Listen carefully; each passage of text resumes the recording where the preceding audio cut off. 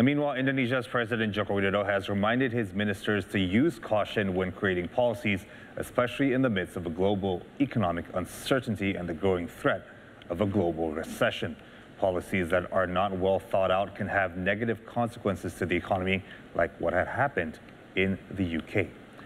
After the plenary cabinet meeting in the presidential palace on Tuesday, the coordinating minister of economics for Indonesia, Erlangga Hartarto, said that the president is urging his Indonesia Maju or Onwards Indonesia cabinet ministers to use caution in making decisions in this current difficult climate so that Indonesia would not be like England or the UK, whose policies devalued the pound sterling recently.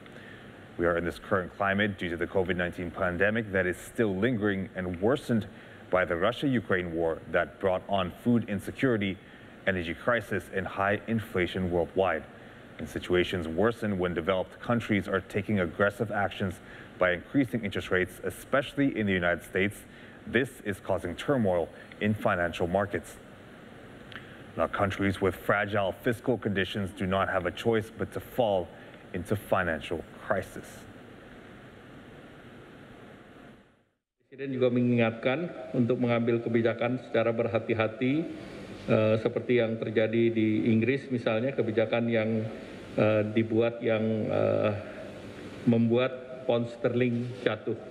Nah, kita lihat Indonesia sendiri depresiasi rupiahnya 6%, namun relatif masih lebih tinggi dari berbagai negara lain, termasuk Kanada, Swiss, Nepal, Malaysia, Thailand, juga termasuk Inggris, sehingga relatif Indonesia lebih moderat dibandingkan dengan beberapa negara lain. Nah, kemudian Bapak Presiden juga mengingatkan terkait dengan ketahanan eksternal kita, walaupun terjadi goncangan, namun indikator eksternal kita relatif kuat. Dari volatility index kita sekitar 30,49 atau dalam range indikasi 30.